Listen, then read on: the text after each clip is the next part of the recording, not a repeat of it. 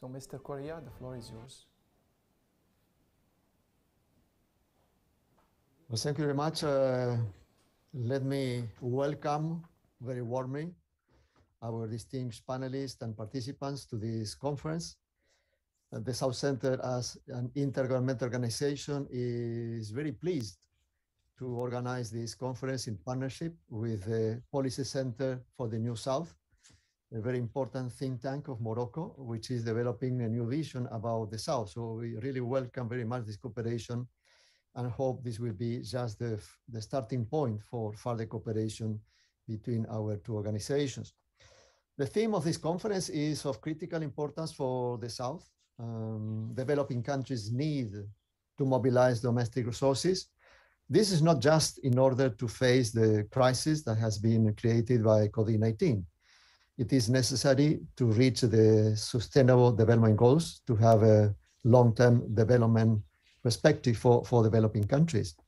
They need these resources to fight poverty, to create the necessary infrastructure, to diversify the economies, to improve a health and education system, to strengthen the capacity to undertake research and development, just to mention some of the objectives that developing countries need to achieve. In order to reach these, resources which are generated locally are of essence. So the assistance provided by developed countries, the official assistance, as we know, maybe help in some circumstances, but is not sufficient. The same for foreign direct investment. This investment may contribute to, in particular, to develop some sectors, but this is not the solution for long-term development. So mobilizing the domestic resources is the key for the future of our countries and our people. In order to do this, developing countries face many problems. One of the major problems is that there is an unbalanced international tax system. And this will be discussed in depth in this conference. This tax system prevents developing countries from asserting their taxing rights sufficiently, in particular in the context of the digital economy. As we know, many companies are doing businesses in our countries, but they are not paying taxes. And then this situation needs to be changed. So the conference will address three main issues. The first one relates to the reform of international tax standards to raise revenues from multinational enterprises. And interestingly, the title itself of this theme suggests that this should be made in a way in which it does promote and does not discourage economic activity. So this is very important. Now in the context of the new agreement that has been made in the OECD, as we know, by now there are 136 jurisdictions which have agreed on this new deal because of Hungary, Estonia, and Ireland recently joined that. But as it was stated in a document produced by the South Center in July, this proposed solution is not enough, it's not sufficient to address the needs of developing countries. So this will also be, I suppose, one of the main issues to be discussed during this conference. So we need to find a better reform, a better solution in order to address the needs of developing countries. The second issue, which has been proposed for this conference, relates to the negative impact of tax havens. As we know, it has a very deleterious impact on developing countries. There is a need to increase international cooperation to address this issue. Again, the agreement that has been reached is not enough to solve this problem, and therefore other measures need to be taken at the international level in order to ensure that developing countries can address this major problem. And the third theme, which also comes back to the issue of the reform of the international taxation system. So we hope that our distinguished panelists and also participants will contribute with their knowledge and their ideas in order to make proposals to have a better international tax system, a fair system that will ensure that the taxation rights of developing countries are respected and fully implemented. So with this, let me welcome all of you again, and thank you for the Policy Center for organizing this conference with the South Center. We are very happy for that. And I look forward for a very productive conversation in the context of the conference. Thank you very much. Correa. Et donc avant, Thank you very much, avant Dr. d'entrer Correa. dans le vif du sujet, permettez-moi de vous exprimer l'intérêt de notre centre également, de renforcer notre partenariat et de mettre l'accent, je dirais, sur l'opportunité de la collaboration conjointe pour faire entendre notre voix à l'international, pour contribuer également et efficacement à forger le débat international. And rightly, to forge that international debate and fit in our perspective that really lies on our belonging to the Southern Hemisphere and South. And it is not trivial to have the word South in the title of our center. And this is one of the main objectives of the Policy Center. We want to showcase the values of a expanded South and emancipated South. And thank you very much for your kind words. And we hope that this event will build on a future and long-standing cooperation. So the choice of today's topic is not that trivial because it really addresses an extremely delicate and touchy and crucial question on which we would like to hear from the outstanding Southern think tank. So personally, I'm not an expert in this matter, so I would not venture on this path. But what Dr. Correa just said, and we have to commend the joining of a large number of countries to this new deal on the international taxation system under the umbrella of OECD. This is a new era in international cooperation on an issue that has always been a rivalry between countries. So this declaration aims at two main objectives. First, tax equity. We know how the issue of taxation obeys to and complies with the criteria of domicile rather than on the issue of business activity. So the instauration of this minimum taxation rates is aiming to put an end to this fiscal or tax dumping. And this will encourage and help the countries to allocate further resources, domestic resources namely. And there is another objective that really will be helped by this decision. This will allow countries to really focus on real development issues and competitivity and competitiveness issues instead of going through the dumping, taxation, or the shortcuts. So attracting international foreign trade and investments does not obey to purely taxation problems, but this is also a matter of human capital, business environment. And this will have a greater role within decision makers. So without no further ado, I'd like to invite our first panelist, Mrs. Natalia Cruz. Let me remind you that you're representing Colombia within the OECD negotiations on taxation. So Mrs. Natalia, the floor is yours. Merci, Asís, and thank you. Gracias, Asís, y gracias a todas y todos por estar aquí. Voy a hablarles en inglés porque para esto me resulta más sencillo. Muchísimas gracias a South think tank, which is really very crucial at this stage.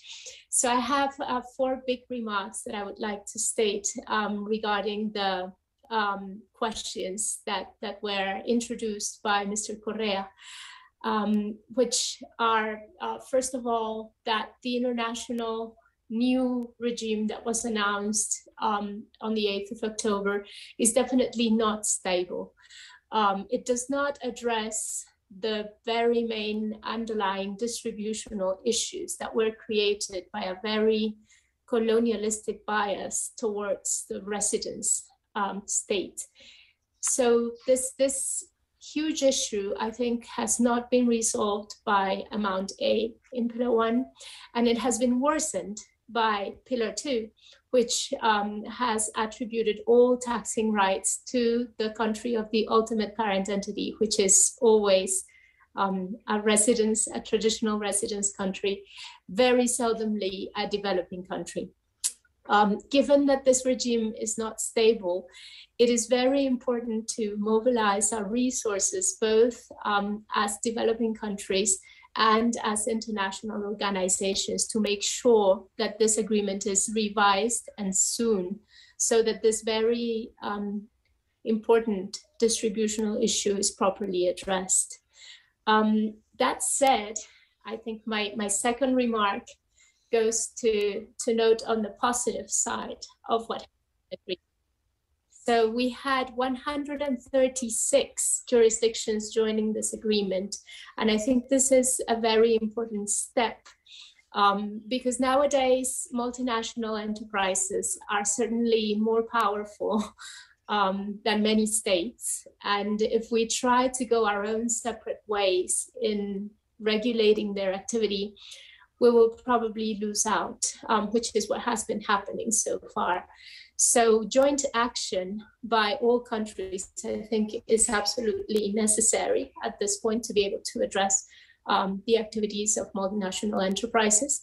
So the fact that we could come together, 136 countries, definitely speaks well of the future. We need to take joint action in the future, and the future tax reform has to be based on this cooperation. A global problem has to be tackled in a global way. So this is also a very positive side of things. I also want to note that 136 countries were able to agree on a simpler way to tax. We were able to agree on a formula which was posted as a better way to tax multinationals, because it's so much simpler to administer. And everyone out there in the academia said that that was a utopia because we could never agree on the factors of the formula. And yet we agreed, you know. The 8th of October gave us a new light for using formulas and for believing in the fact that we can agree on difficult topics like this. I also wanted to note, as a fourth remark, another positive aspect of the agreement, which has been the acknowledgement that the arm's length standard is simply not adequate in these days and times because of the high mobility of the supply factor elements. It is very easy for a multinational company to manipulate and choose where they want to locate every factor of the supply, whether it's intangibles, their factories, their employees. It's easy nowadays to choose where to put those. So given that very, very high mobility, it is definitely important to see that the separate entity approach is just no longer working. So this acknowledgement is also, I think, positive news for the developing world. And I think we should root farther on to expand this single entity approach and to reduce the space that multinational entities have to choose where they pay taxes and how much taxes they pay. As to the competitiveness that both Aziz and Mr. Correa were mentioning, I think I have two important remarks. The first one has a lot to do with what Aziz was mentioning on the bigger dimension on how we compete for resources and investment. We definitely need to bring jobs and to bring money into our countries, but we are definitely not starting from the same start line in this race for capital and investment. I heard Mr. Mike Williams, who was the delegate of the UK, in a conference very recently, and he was very proud and very happy, saying that because now we have a minimum global tax, now the UK would be more competitive because they have skilled labor, the best infrastructure, free health, free education, and everyone would want to come to the UK to invest. And when I heard him say that, I felt very frustrated because this is not the scenario for most of the world. We don't have great infrastructure. We don't have skilled workers, a large number of skilled workers. We don't have great free education or great free public health to attract these companies into our territories. So I think in the future, tax reform has to take into account these disadvantages and these differences in the starting point. So if we will be talking about competitiveness and they will be removing one of our possibilities to compete, which is tax incentives, then they need to compensate for that so that we can achieve some equality in infrastructure, skilled workers, investment climate, and all those other factors that Aziz was mentioning.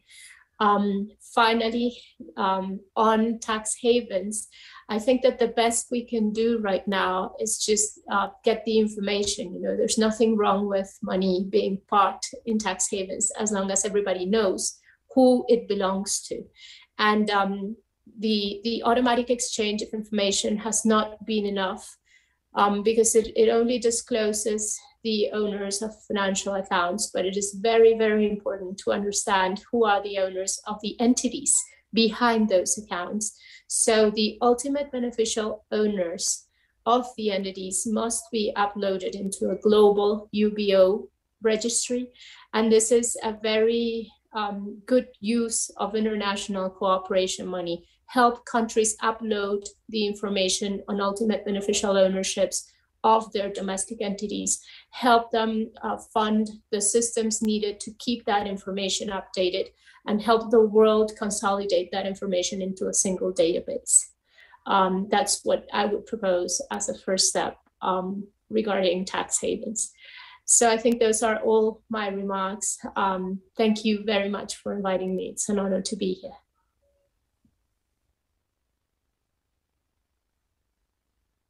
Thank you, Madam Natalia Cruz, for this nuance that you've provided and for this endorsement that seems to be a preliminary step, but there are a certain number of gaps that need to be bridged along the way.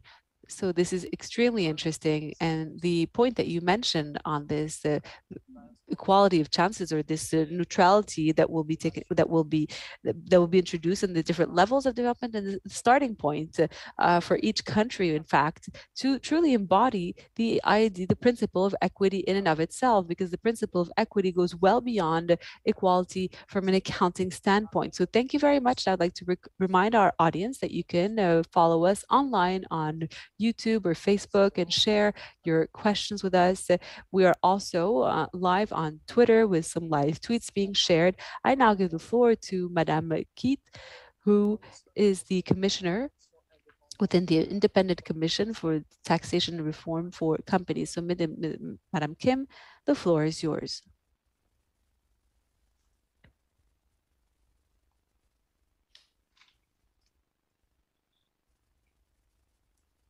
You're mute.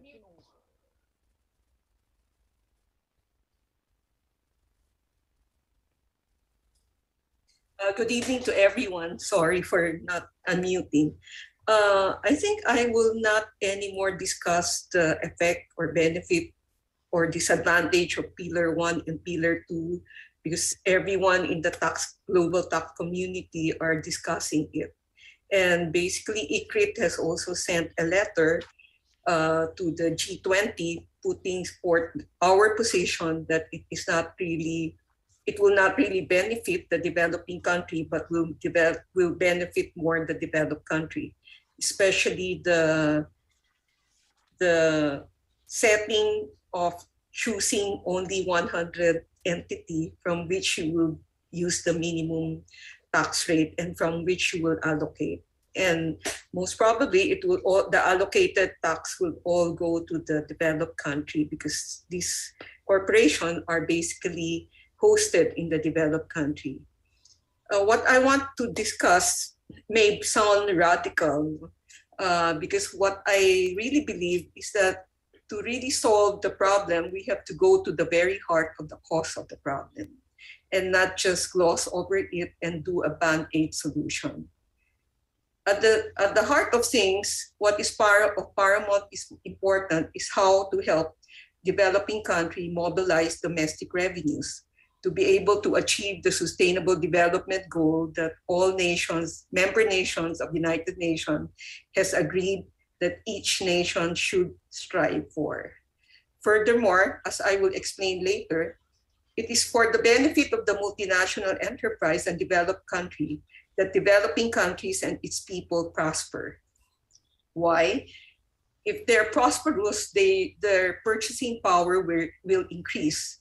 And the increase in purchasing power of developing country and its people will directly benefit the multinationals because these are really their market. So if your customer has more money, they will buy more of your product, and therefore you will have more revenue and you would have more income. So it is, to my mind, to the benefit of multinationals and developed countries that the developing countries should be helped so that they will have more wealth because they're the customer. I believe to do this, you have to rethink the whole tax system. The old tax system is really based on a theory that economic growth and activities are driven by capital and investment. However, today's economic growth is really driven not by capital or investment, but by consumption. In fact, one of the biggest economies in the world, China, has already changed the way they plan their economic policy, changing from being export-oriented to being to an economy that is dependent on domestic consumption. If you look at it, the thing that is driving economic growth globally is the exploitation of the market of the developing country. Since the developing country has a bigger population, so this is the market that all MNEs and developed countries are really targeting. And the economic growth is also driven by exploitation of the natural resources of developing countries.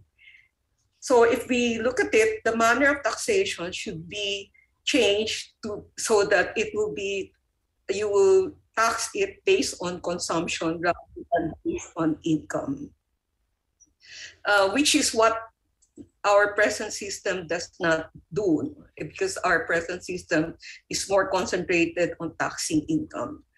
Although there has been a shift toward this thinking when we introduced the value-added tax system globally. The whole concept is really to move from taxing income to taxing consumption. So if we look at it, if we say that growth is driven by consumption and exploitation of natural resources, then the developing countries should be given more voice on how these taxes should be imposed. But as it is today, it's not, the developing country basically were never asked what their problem is. Base erosion and profit shifting is a general characterization of a problem faced by developing country. But the nitty-gritty of base erosion and profit shifting as to the developing country was not the one that really was tackled in the OECD Global Forum for BEPS. The characterization of the problem, specific characterization, was given by developed country, and the solution proposed were solutions that developed countries think will benefit them.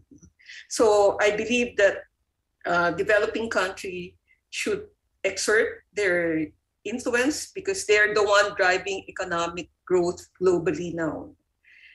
And I think the other thing that we should have a rethink about is the basis of all the double taxation treaty. Because the basis of all the double taxation treaty is based on economic growth that are driven by capital and investment. Like I said, it's now economic growth is driven by consumption and exploitation of natural resources. Hence, there should be a major rethink of the basis of all these double taxation treaty. Now, with regard to the problem of digital economy, I think it can be broken down into bits and pieces, and so that what will be left is the one that's really the problem. Because if you say online e-commerce and the product is a physical goods, there should really be no problem, because the target of the goods, the jurisdiction can actually tax it when the goods come into their country, because we impose duties and taxes on imported goods. Now, the other component are soft product. No? These are licenses, downloading software, downloading of movies, books, and all those things. Now, in that, you will have to divide it again.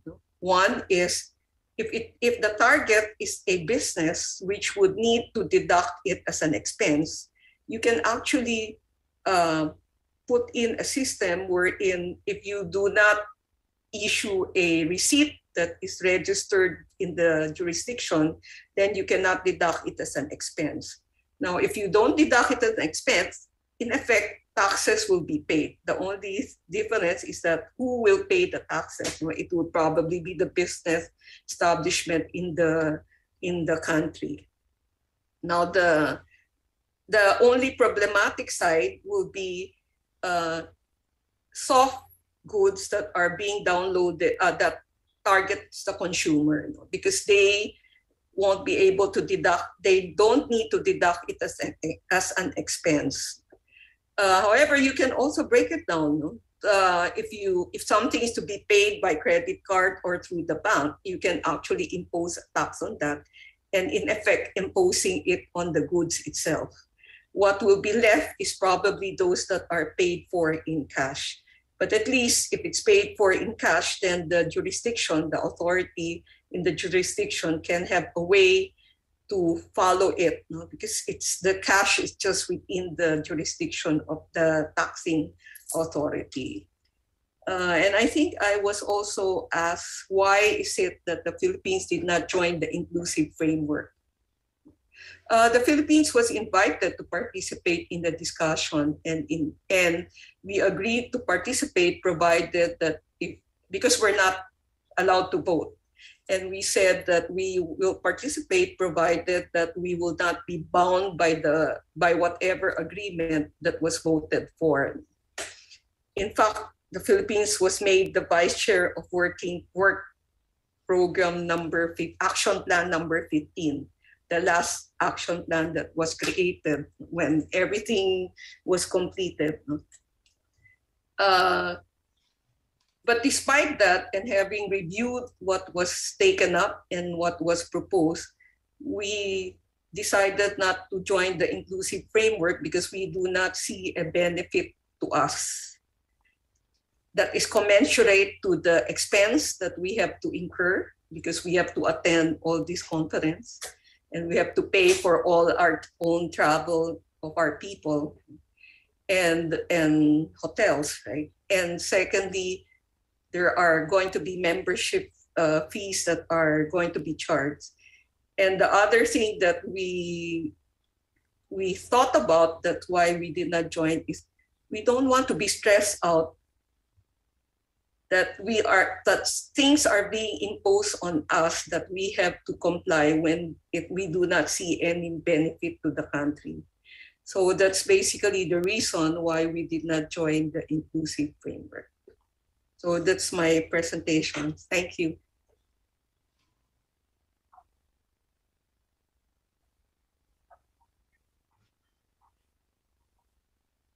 Thank you very much for this very interesting global perspective of your approach. You have tried to make a difference between the consumption system and the income system. So it really is very interesting to really highlight the new economic perspective. Thank you very much for your perspective. Philippines, your country has not included or has not joined this initiative.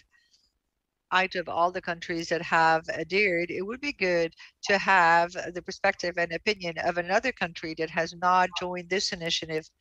It will be extremely interesting to listen to you and motives that really explain this choice.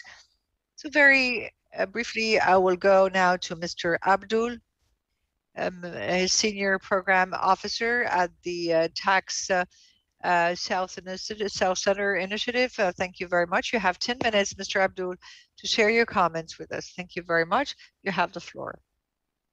Thank you very much for the opportunity. It's my pleasure to be here and to share the panel with such distinguished panelists. I'd like to begin by building on what some of the previous panelists have mentioned, especially Ms. Kim Henares. She had spoken about the importance of consumption. And I think that is really one of the major victories which we have seen in the two-pillar negotiation, because we have seen that for the first time, demand has been accepted as a factor in allocating profits. If the OECD's transfer pricing guidelines are seen, then they allocate profits to subsidiaries entirely on a supply basis, functions, assets, and risks, which was very disadvantageous to developing countries who are mostly importers of goods and services. But now, under the two-pillar discussion, we have seen that for the first time, demand has been accepted as a principle of allocating profits, which is a big victory for developing countries. Ms. Kim Henares had pointed about this aspect of registration for VAT, where the bill should be locally generated in order to be eligible for a tax deduction. This is one of the interesting discussions which is going on in the UN Tax Committee, because under Article 5, the commentary on a permanent establishment, registration for a VAT or a GST tends to have an impact on the determination of a permanent establishment. But developed countries are actually trying to get this removed from the commentary in the UN Model Tax Convention. And this is something which should be opposed. It should remain, especially as we see in the digitalized economy going forward, the determination of a permanent establishment. I mean, we've seen in the two-pillar discussion, nexus can already take place without a PE. And this is something which should be further promoted, this aspect. Now coming to my own presentation, there were three questions which were given. One was on how can international tax standards be reformed so that developing countries can raise revenue from MNEs without discouraging economic activity. So I want to focus on the aspect of taxing rights. So if you look at the way taxing rights are allocated, these are allocated in model conventions, either the UN model or the OECD model. And by and large, both of these models over-allocate, I repeat, over-allocate taxing rights to developed countries or residence jurisdictions, which tend to be one and the same thing. So the fight which has been taking place in the UN model is to really change it so that taxing rights are reallocated more to source countries. So I want to give some examples of some of the issues which developing countries are fighting for right now in the UN model, because the OECD model can only be changed by the Committee on Fiscal Affairs, which is governed by OECD countries exclusively. So developing countries have no option to change anything in the OECD model. Therefore, the UN model is the only option available. So I want to give some examples. So one of the issues, for example, right now is the question of computer software. If a payment is made for the use or the right to use computer software, then developing countries have been demanding for a long time that they should be taxable as royalties and not as business profits. Because if it's taxed as royalties, then essentially the source country can impose a withholding tax, and that would make it much easier for them to collect the revenue, because otherwise it would be taxable as business profits. And because very often these software sales are made without a physical presence in the source country, it's very difficult to collect taxes from these big software companies. So amending Article 12 to include the use of computer software in the definition of royalties is one of the issues which developing countries are fighting for. Another example is on capital gains. Capital gains are basically when an asset is sold, then the profit which you get is a capital gain. Now, very often, big companies which carry out mergers or acquisitions, they do it through tax havens, and these are offshore. So these offshore indirect transfers essentially give rise to capital gains, but this creates a lot of revenue loss for developing countries. So amongst other things, one of the things developing countries are fighting for is that under the UN model right now, all of the residual rights of capital gains are given to the residence country. But this is quite illogical, and it should be given to the source country. So the amendment of Article 13 to give all the residual rights of capital gains to developing countries is another issue. Then there's the issue of income from shipping. income from air transport and shipping right now is taxable only in the country of residence. Very often we see that shipping companies, air transport companies are registered in tax havens, and the profits which they generate are neither taxed in these tax havens nor in the countries where they actually operate. So this is another issue which needs to be changed. Article 8 should be changed so that the income of these companies is taxable where they actually do business and generate profits. So these are some of the examples of how international standards can be reformed so that the taxing over allocation of taxing rights to developed countries comes to an end, and the balance is restored with the taxing right being given to the countries where the economic activity actually takes place. Coming to the second topic on the tax havens and the role of international cooperation, Pillar 2, which has just been agreed upon, is of very little use for developing countries, and thankfully it is optional. So most developing countries can and should actually ignore it because it really is not going to bring any benefit to them. The way the system works is that the headquarter jurisdiction can first decide to collect the undertaxed amount, and if it doesn't want to do it, which is very unlikely, then and only then an intermediate jurisdiction where the intermediate entity is located can collect it. And if they refuse, then finally the source country, which is usually a developing country, can has the right to collect this tax. So the way it is structured right now, Pillar 2 has very, very limited benefits for developing countries. They're better off going with unilateral measures such as alternative minimum taxes, or using anti-abuse rules such as a principal purpose test or limitation of benefits tests. These are much more helpful for them than Pillar 2. Coming to the third point on digitalization, this of course goes back again to the two-pillar discussion.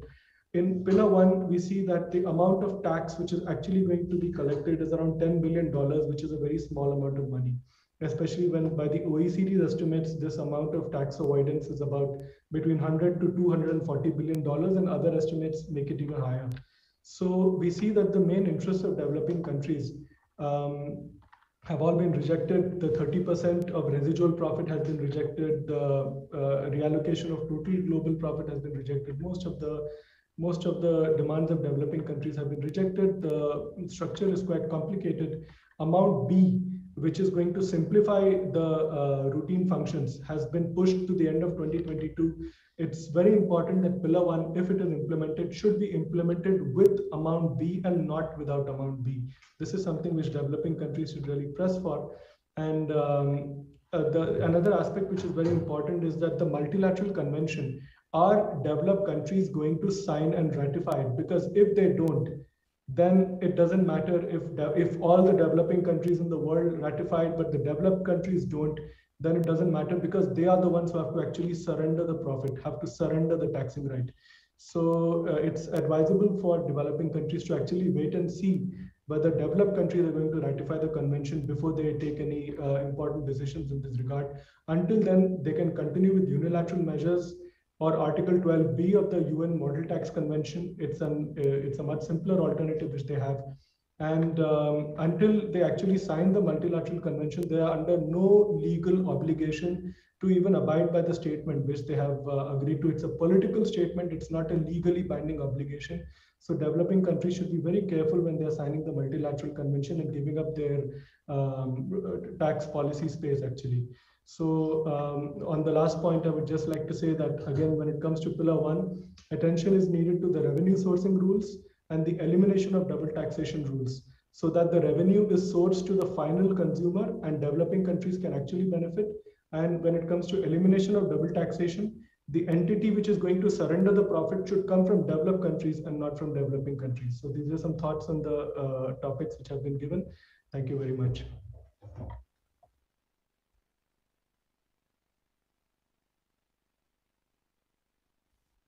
Thank you very much, Mr. Abdul, for all these guiding principles. Really shows that the path for equity is really very long.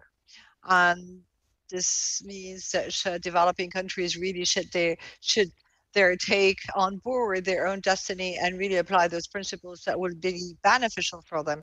Thank you very much indeed for your enlightenment, sir. I now go to Mr. Larbish Jaidi. He is a senior fellow for the Policy Center for the New South. You have the floor, Mr. Jaidi. Microphone. Microphone, please. We cannot hear Mr. Jaidi. He's not using his microphone. Mr. Jaidi, can you switch on your microphone, please? Okay, there you go. I'm good. I'm all set. Thank you. Is it okay? Yeah, we can hear you, sir. Yes. Merci, Abdelaziz. Thank you, Mr. Aziz, and thank you for bringing us together around this panel on an extremely important topic that is timely also, and it really is promising for the future. I will focus my comments on a question and a point of view. And my question was whether this agreement on international taxation that has just been adopted, what are the next steps? And what about it? And what is the perspective and the opinion of South and developing countries on the new phases and the new steps? As we know, the 136 countries that have negotiated these major reforms to fight against tax evasion and all other major challenges have decided less than a week ago in a very critical meeting to go for an agreement, a deal, that deal that has been hanging on the table for months and even for years. Of course, it's been very well prepared and under the umbrella of OECD, bringing together all developed countries. It also got the support of many, many heads of states of the G7 in their previous meetings and encounters. But as we know, the path of the text was not that easy river, as an easy river would flow.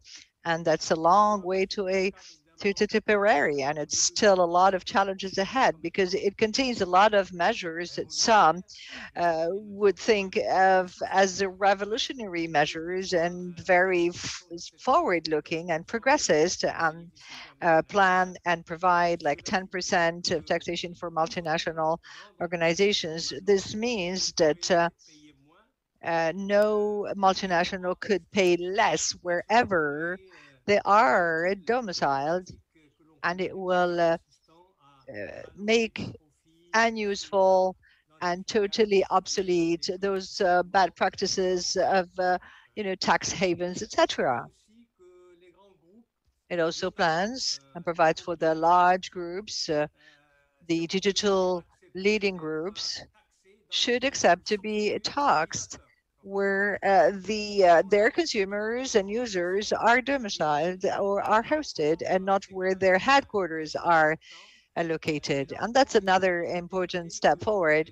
And they want to avoid that big and leading companies like Google, Facebook, etc., escape to taxation, because a lot has been said about this over the last year. So this is a major step that was really made towards the setting up and implementation of a global taxation system on multinationals, but we're not there yet. This is not what the southern and developing countries were actually waiting for, and not even by 2023 in the framework of this project. So the deal that was achieved that really took some struggle to OECD should be still and yet validated by national parliaments and endorsed by national parliaments. So this agreement or this deal will, of course, enforce the 10-15% of taxation level for all the multinationals, and also provides for that the large groups, digital leading groups, should accept to be taxed in those countries where their users or consumers are located. They do not have the right to tax for normally tax where their headquarters are located beyond the 10%.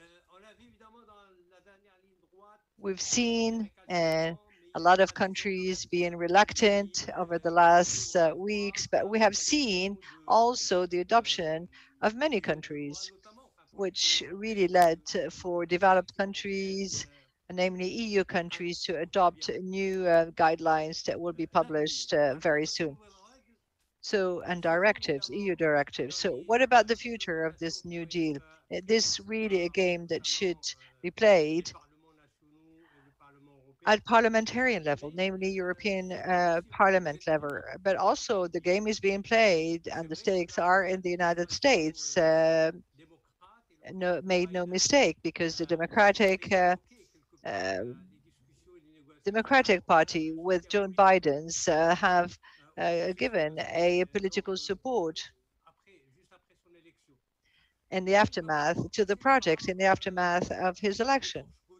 But then they'll have to go through Congress, which is not an easy task for the American Executive Party. But, however, the green light of American senators and parliamentarians is absolutely critical for the two pillars of the reform, 1 and 2, namely the one relating to the reattribution of the taxation rights that will be subject of an international or multilateral convention that should be in turn adopted and endorsed by parliamentarians of each of the countries engaged in a process. Therefore, national parliaments still have their word and they have a say on this, and they will have to make a decision on this minimum taxation level, knowing that really the taxation policy is decided at Parliament. In the United States, the fate of this process is, let's face it, partly linked to the negotiations that will take place on the major tax reform in the United States engaged by President Biden, and that will hopefully that aims at lifting and rising taxation, tax revenues on big companies, hopefully having a positive impact on the social side. So this is a matter of taxation reform, and we should have a closer look on how the debates and discussions and our arguments within the American institutions will take place. This being said, this agreement will mitigate and aiming to mitigate tax evasion has been concluded, but other steps need to be crossed, and they are very hard ones. Some of the previous speakers highlighted it. Some technical files and technical issues that need to be further clarified, but are really significant and paramount in terms of implementation, because the implementation phase is really, really important in this kind of process. So developed countries and emerging countries during the negotiations really focus on the rights to be taxed and that will be redistributed to consumers' countries. The United States wanted this share to be 20%. Emerging countries like Turkey, Brazil, India wanted 30%, and compromise was around 27%, but way beyond this compromise. The question is how to have those granular and fine information to really determine the distribution of these resources.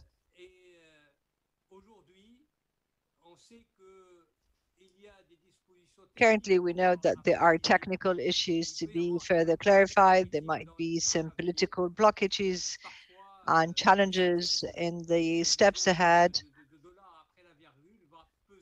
Maybe there will be some very tiny, details, a penny detail, and this will end up costing billions. So the issue of redistribution of the resources is really important and is still pending.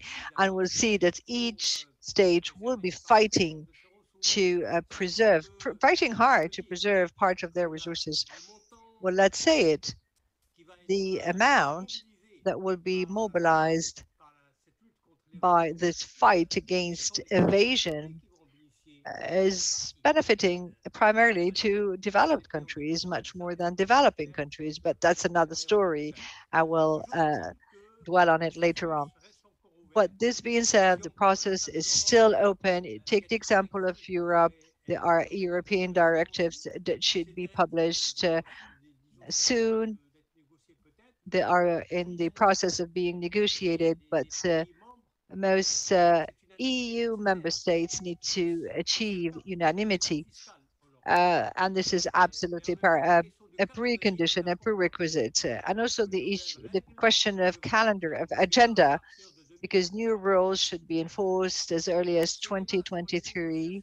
So this whole debate on negotiations and implementation modalities is absolutely critical and needs to be further monitored. This will give further credibility to decisions that were made so far. Now, in this overall debate, what is the role of developing countries, and what will be the impact on southern countries? As we know, tax evasion in southern countries have been estimated at up to 23 billion a year, and multinationals that are located in most developing countries and south countries, mainly in Africa, have been appointed as being the fundamental cause of these tax evasions. And this evasion of international multinational networks, we've been doing some work on this. And this really makes Africa lose huge resources. And this is why the report on tax justice has been pinpointing the problem. And this has been even more critical in this COVID crisis and the growth challenges, where the reform of taxation in the southern countries is a hot topic.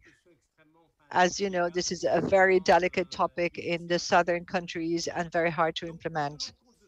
So bearing in mind all these elements, we know perfectly well that south countries or southern countries are not only concerned, but they actually are suffering the hardships of this tax evasions.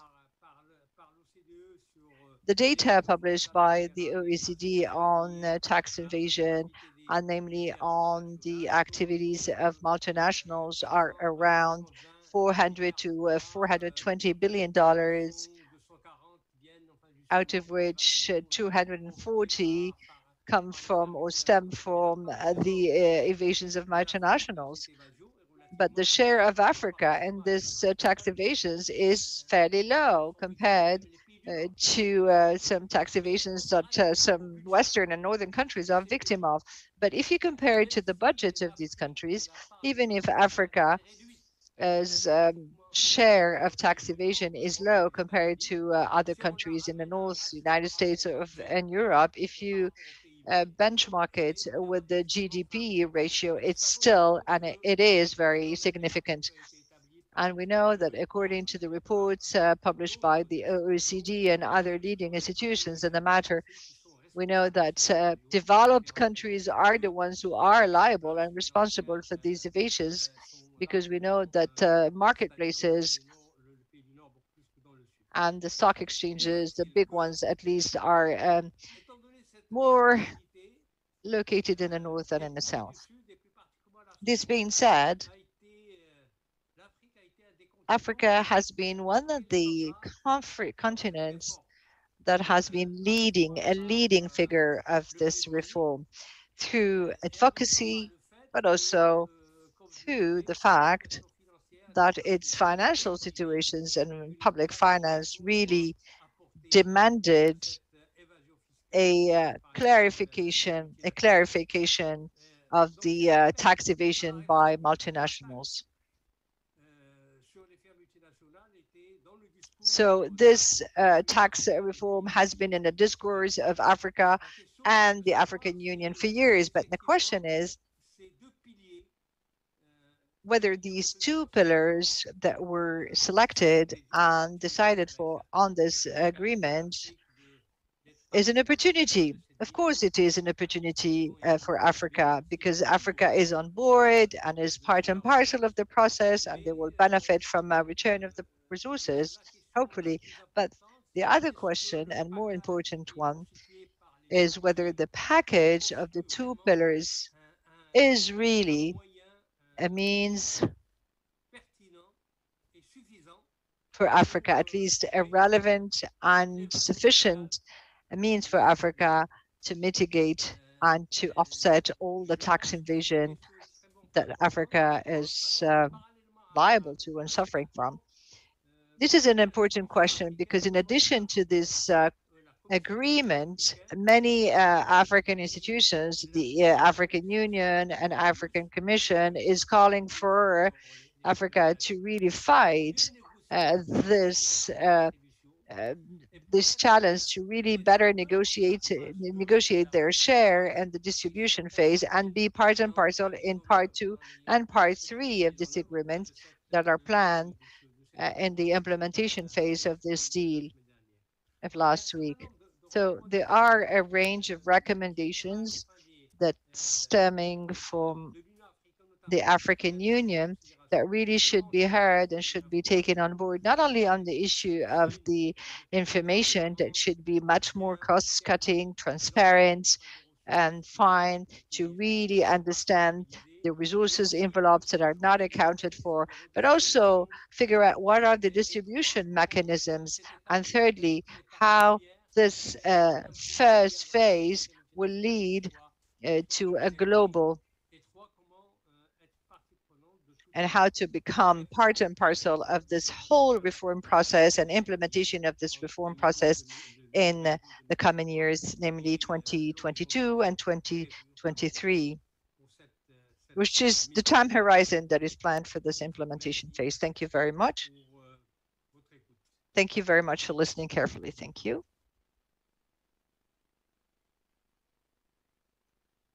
Thank you, Mr. Jaidi, for this enlightening comments and for really focusing on those technical details of this very ambitious reform of the global and international taxation. Because if it doesn't result in anything, Plan B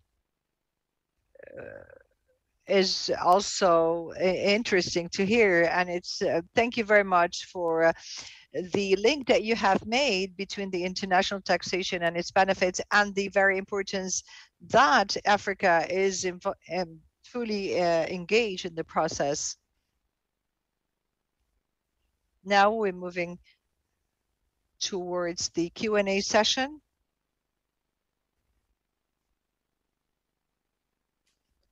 So we have one of the questions that has just come in from one.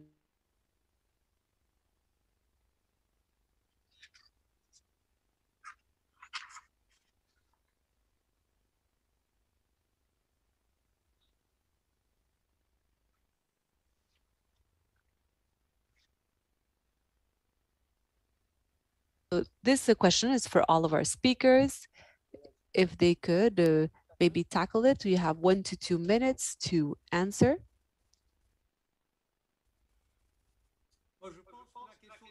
I believe that the digital question or issue is fundamental in this debate. In fact, it was even discussed by the countries of the South and Africa as well, to the extent that one of the mechanisms for tax evasion is also the use of digital technology to evade the accounting accounting recordings and whatnot. But now that teleworking will be more and more prevalent, well, we can locate the activity wherever it is performed from a remote working perspective. And I'm sure that this should be able to lead us to not only reflect on digital as a means for traceability, but also to avoid for this to be a means of relocating activities outside of the countries where the physical activity is actually being performed. In my opinion, this is one of the aspects which concerns digitalization. something impossible on the digitalization, and it draws a little bit from what Abdul said before on how developing countries need to push to move away from physical presence as a factor to be able to tax multinationals. You know, the digitalization in general and having more intangible assets only makes it more difficult for developing countries to establish a nexus with a multinational company. Ms. Kim Jacinto Henares also talked about moving towards destination-based taxation and towards a system that will privilege consumption over just income generation. And I think this is a reasonable direction nowadays, taking into account what digitalization is doing, and not just digitalization, you know, being able to also from space, from satellites out there, also make it very difficult for developing countries to tax source countries. So moving away from physical presence as a factor and maybe thinking more destination-based taxation seem like very plausible right now going forward. If Ms. Kim has any comments, I'll wait for her. Otherwise, I would like to say something. Yeah, actually, I said in my earlier presentation, I was saying that most probably the way to tax it is to tax it based on the payment side of it.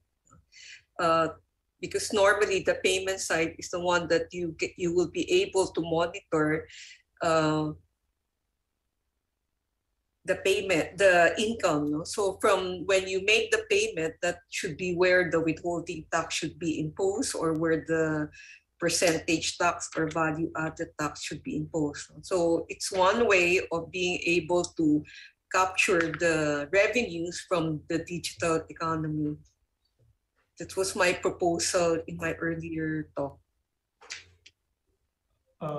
We've discussed what solution the OECD has to give. I wanted to give three other alternative solutions countries can think about. One is Article 12B of the UN Model Tax Convention. It provides countries with two options. One is gross basis withholding tax on each payment for an automated digital service. And the second option is a net basis tax, where they give a simple formula through which the net profits can be calculated. This has to be included into the bilateral tax treaty with whichever country the taxpayer is based in, the non-resident is based in. That's one option. Two other options. One is the equalization levy, which has been implemented by India. The equalization levy is again a gross basis tax on payments for online advertisements, and this has already brought in a lot of money for India. Another option is the significant economic presence law, which has been brought in by Nigeria, where they basically said that even if the company is not physically there, they will still have to pay taxes, and a withholding tax is levied on payments. So these are three alternative options countries can look at to actually collect money from the digitalized economy.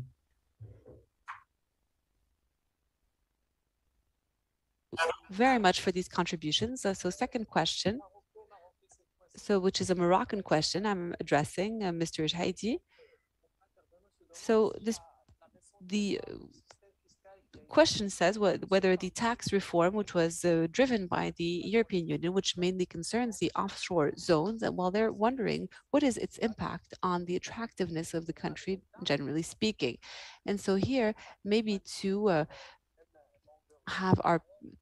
bring in our panelists, Morocco was categorized by the European Union as a tax haven. It was on the gray list due to the taxation system that was adopted, and which concerns the offshore zones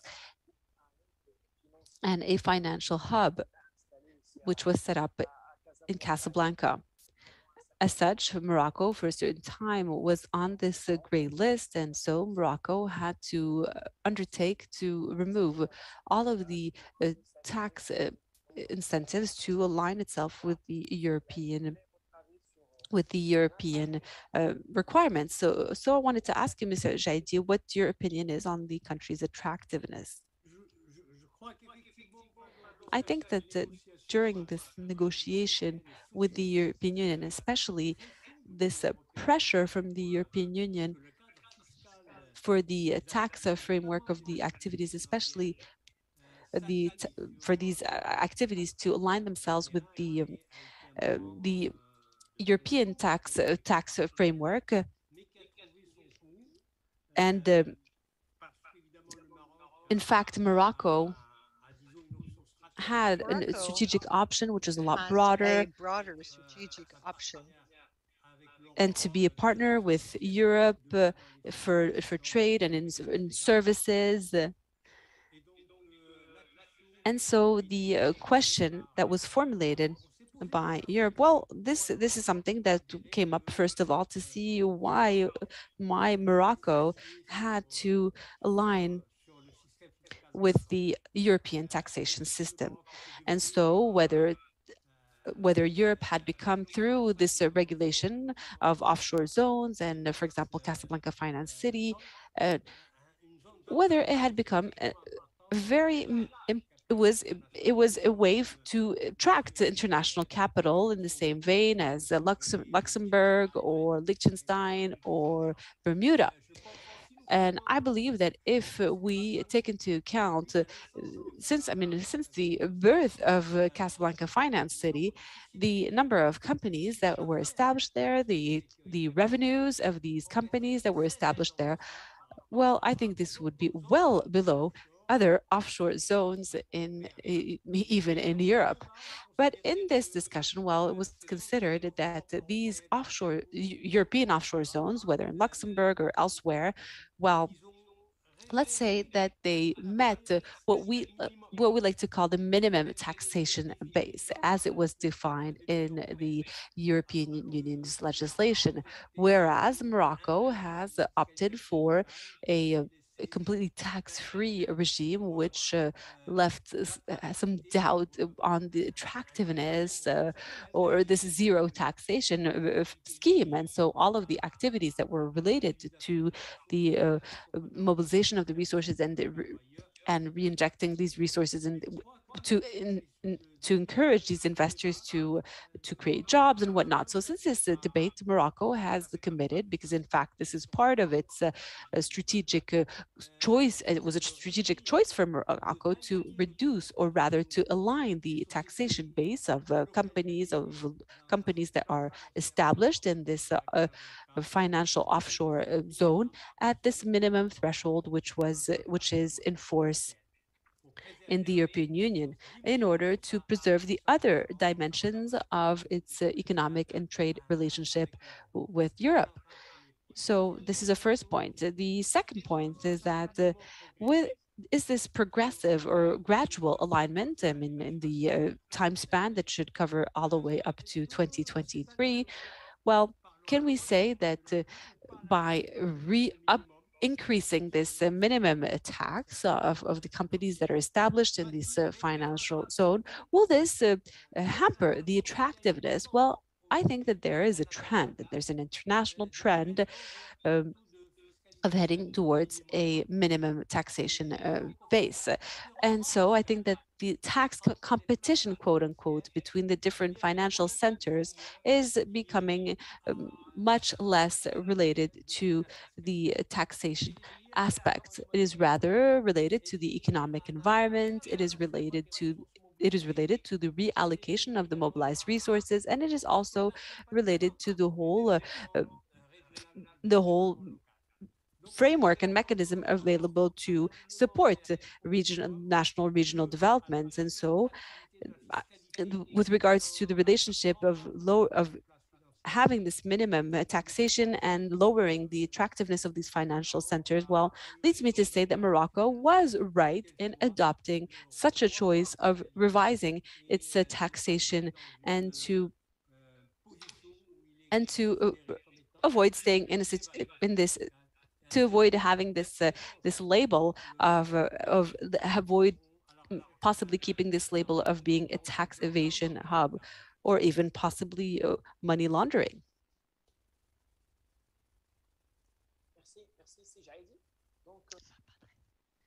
Thank you very much, Mr. Jaidi.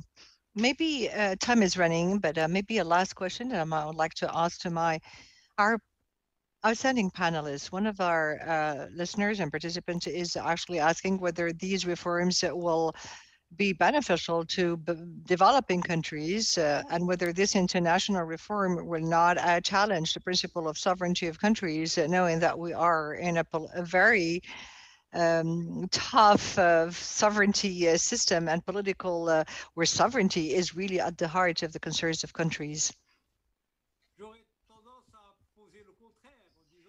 I would say the contrary. This measure can help the sovereignty, rather, because this project allows avoiding tax evasions and income resources control, and a way for the public powers to really better control and manage the international multinational companies working in the countries and better allocate the resources, domestic resources for growth and development. So I don't see how this international reform would challenge sovereignty.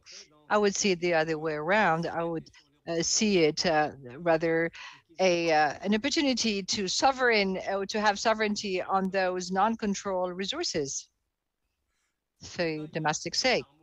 Now, of course, there's a harmonization and standardization of the tax policy around the world, the issue of tax competitiveness that is still a challenge. This is at the very heart of the concern to reach further harmonization. I think our speaker, or rather interlocutor, was saying that the fact of joining this international reform will maybe limit the scope for these countries to use taxation as a driver for growth. The fact of complying with international standards will leave very little room for the countries to play on the tax policy and achieve development objectives. But this is also a problem of taxation for multinationals. We can't do a tailor-made taxation on multinationals. On the contrary, I think if this is for multinationals, the deal has contributed to this consultation process and solidarity process to at least establish a minimum threshold of solidarity between countries on the taxation of leading firms and multinationals. Otherwise, what would have been the capacity of southern country, of a small size country, to have a voice and impose their voice on those multinationals and impose a tax regime if it wasn't for this international forum? There are fields where the collective action is much more effective in reaching and achieving results than the principle of sovereignty. This is a superficial principle because we can't really implement it and enforce it. Mrs. Abdul, Mrs. Natalia, Mrs. Kim, and Mr. Abdul, do you have any other comments? Yeah, can I make a comment about the sovereignty issue? I think the sovereignty issue comes up because of the double taxation treaty. You know, I think the basic rule is that a part of the characteristic of a country is the right to the power of taxation within its territorial jurisdiction. And they have the power as a nation to tax people, property or object and transaction within their territorial boundary. And I think it's also the sovereign power of the country to be the only one, because they're the one who can tax, they're the only one who can say what they will not tax. And all this difficulty arose because of all this double taxation treaty. And why did we have this double taxation treaty? Because the developed country was protecting their multinational enterprise. And then they were negotiating with the developing country to make sure that their multinational enterprise, their constituent, will not be taxed in that developing country. So I think this issue of sovereignty is a very important issue, and it is also something that will arise with regard to mandatory arbitration with regard to taxation, especially if we have the Pillar 1, where you will have to allocate income, right? So because first you will have to agree who the 100 corporation will be, and you will have to agree also the characterization of the income on how you will apportion. So one of the objections of a mandatory arbitration for taxation is precisely the sovereign right of the nation to say what is taxable and what is not taxable. So I think sovereignty is an important issue that should be addressed, and it is not something that the developing country can just surrender. That is my point of view, which others may not agree upon.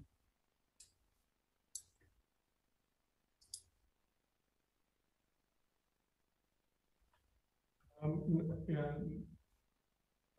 Mrs. Natalia, do you have any other comments? I tend to disagree slightly with what Ms. Kim has just expressed, because we can no longer say as developing countries that we are still sovereign to decide what we tax and what we don't tax. As you said, since we started signing double taxation agreements and since we started joining these discussion groups and this general international tax architecture, we've already surrendered a lot of this sovereignty. So I think at this point, we don't really have that much sovereignty. Also because developed countries have started since the previous century to stretch their arm to tax the things that we don't tax, for example, with controlled foreign corporations legislation. So we cannot think ourselves as isolated in the world. We definitely have to think of a world where a single MNE has operations in more than 180 countries. And our country is just one of those. You know, a small foot for a very big creature. So I think I tend to agree more with Monsieur Jady in saying that we really need to come together as countries to be able to really get the maximum benefit from the activities that MNEs are performing globally. If we keep trying to do this on our own, I think we will keep encountering the world that we've been finding lately, which is that MNEs can profit from the differences in the positions that we take as sovereign states. So if there is any slight difference in our position, for example, the Colombian position on how to tax a specific item of income as related to the Moroccan position, then the multinational will be able to use that mismatch in its own favor. So I think it's high time that we recognize that it is really very difficult to address the issue of globalization and economic activity by the MNEs single-handedly. I think we need to cooperate. I don't think that the agreement in October 8th reflects a positive cooperation in terms of development. I don't think that development was taken into account sufficiently. I think it's neo-colonialistic in many of its aspects, but I do think that we need to act together. So my bet would be, rather than act single-handedly, just come together as developed countries so that we can be stronger and really create a voice to review this agreement and find something more sustainable into the future. Thank you, Aziz. Thank you, Aziz. I had a few comments of my own to make as well. One is that when it comes to, I agree with all of the speakers on the point of multilateral cooperation is essential to this. whenever a country enters into a tax treaty and it gives up the right to tax an item of income, it is surrendering an aspect of tax sovereignty. So this is nothing new. The Pillar 1 and Pillar 2 discussions are also an extension of this basic principle. Now, countries still have sovereignty. I must repeat that. They are free to choose which solution they think is the best solution for taxing the digital economy. They are free to continue with unilateral measures. They are free to continue with Article 12B, or they are free to choose Pillar 1. And this is something which they should exercise very carefully, because once they do agree to any one of these options, then they are giving up something, and they should be very clear about what they're giving up and what they're getting in exchange. The second point was on mandatory arbitration, which Kim Hanaris had raised. It's very important that the dispute settlement system, to the extent possible in Pillar 1, involve tax officials and does not become like international arbitral tribunals like we see in the investment world. Because if it becomes like that, it will be an exploitative, opaque, and expensive system for developing countries. So the dispute settlement system should involve tax officials and should be like the MAP process. So these are 2 points I had on that question. Thank you.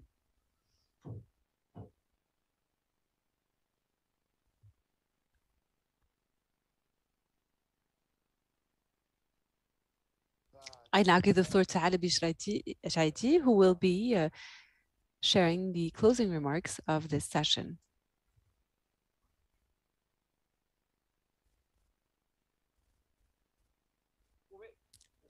Mr. Shaidi, could you please turn on your microphone? Could you please unmute yourself?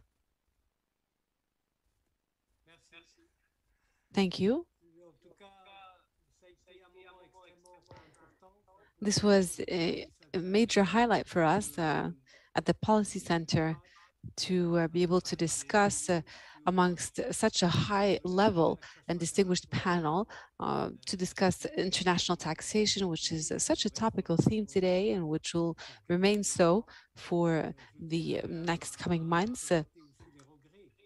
I would like to express the regrets of our chair, Mr. Karim Ainawi, who was unfortunately unable to be here with us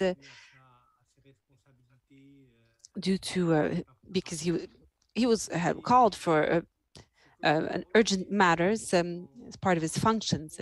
So what's important to note, and following this meeting between the 2 think tanks, we have a government think tank and a national think tank, a Moroccan think tank, however, which shares the same concern, which also focuses on the same research themes and the interest for public policy and reflection on globalization and its impact on economic policies in general, but also beyond all of these issues relating to taxation and globalization, there are other themes that also involve international cooperation, economic justice, territorial justice, which are extremely fertile and that allow us to consider engaging in other research themes and other areas of collaboration. I mean, webinars are always an excellent platform today to raise our voice, yours and ours, to advocate for themes and issues that are dear to all of our hearts. And I think that we can truly consider other forms of collaboration that could be mutually either publications that would mutual publications or mutual visits, or possibly in the future organizing a direct contact or hopefully in-person conferences that could be organized together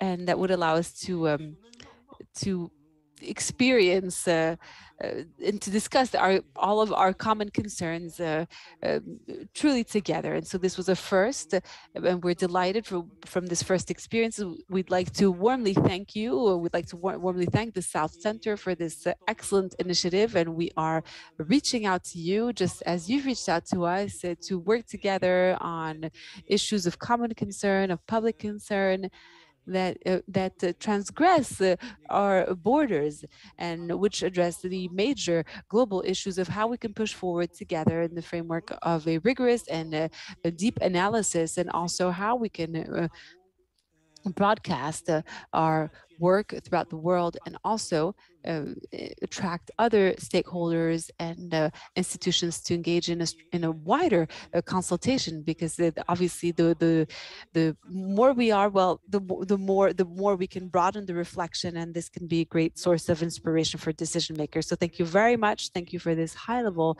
distinguished panel, and we look forward to seeing you all very soon to discuss other themes of mutual concern. Thank you.